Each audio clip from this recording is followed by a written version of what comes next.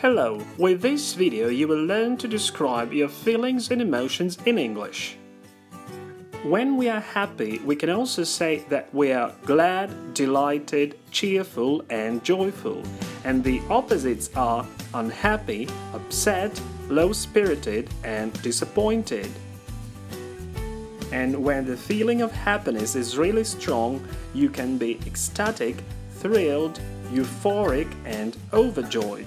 And the words with the opposite meaning are miserable, depressed, tearful, heartbroken.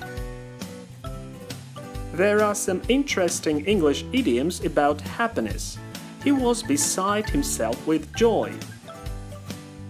He was on cloud 9. He was jumping for joy. And also some idioms about feeling sad. He was down in the dumps. He was overcome with grief. It was terrible news. It broke my heart. When somebody suddenly starts laughing, we can say that the person burst into laughter or burst out laughing. And when people suddenly start crying, the phrase is burst into tears or burst out crying. And in general, people may be in a good mood or in a bad mood.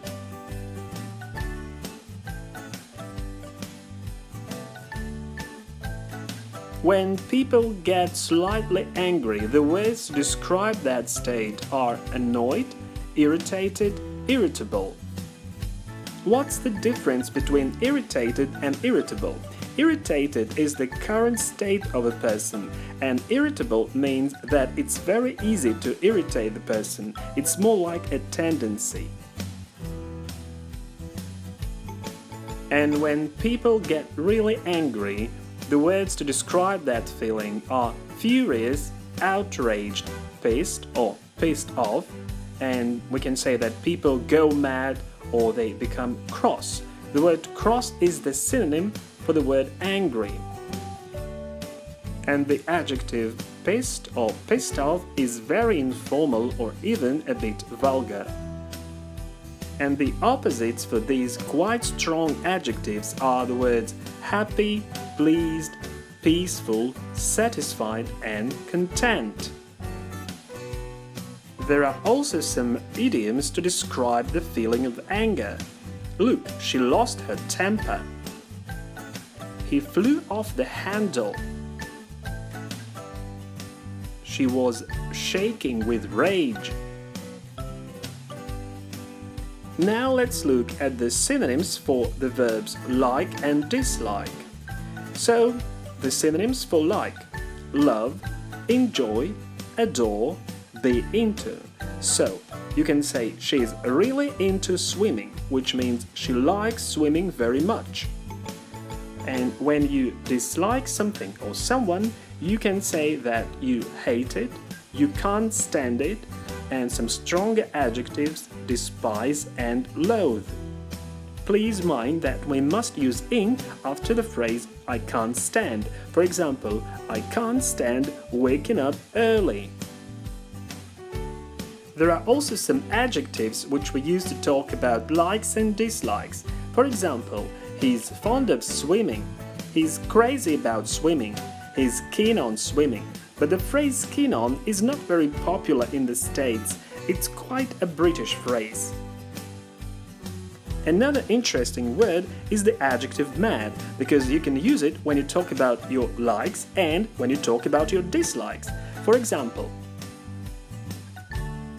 he's mad about singing, which means that he likes singing very much. Or she was really mad at me, which means that she was really angry with me.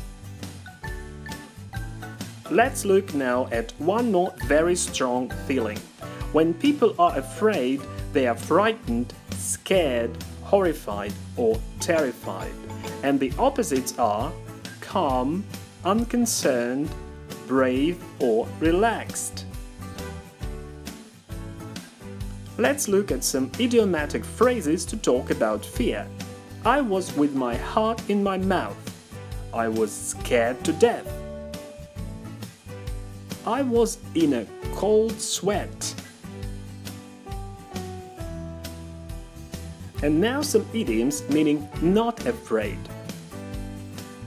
He was as cool as a cucumber.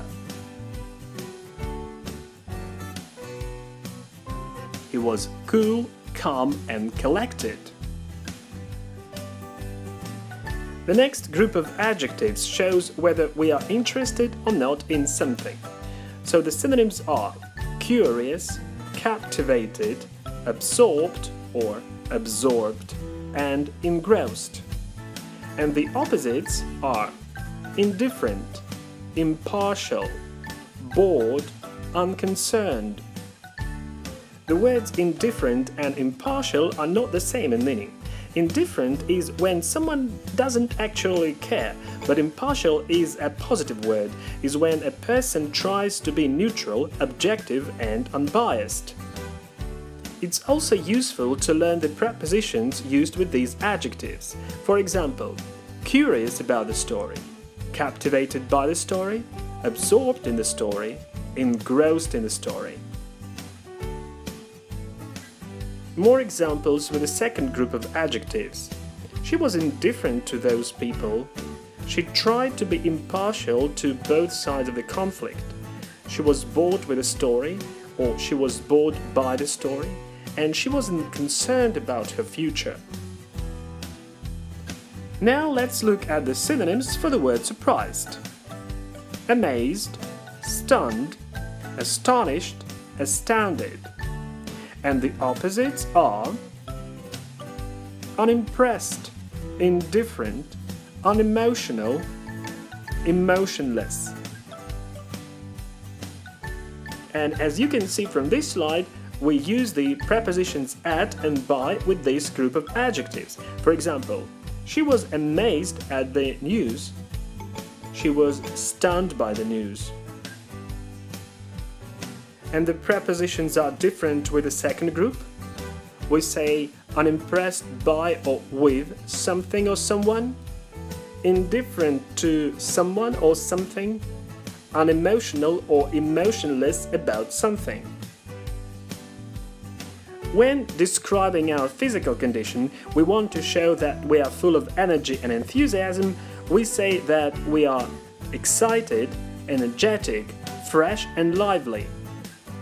And the opposites are tired, exhausted, worn out, fatigued.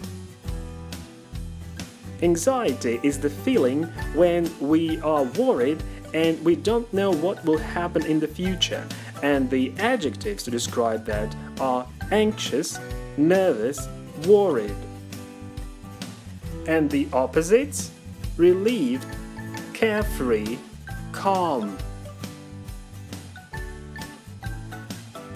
When someone is embarrassed at or about something, it means that the person doesn't feel very comfortable, that he or she might be ashamed of something or feeling awkward.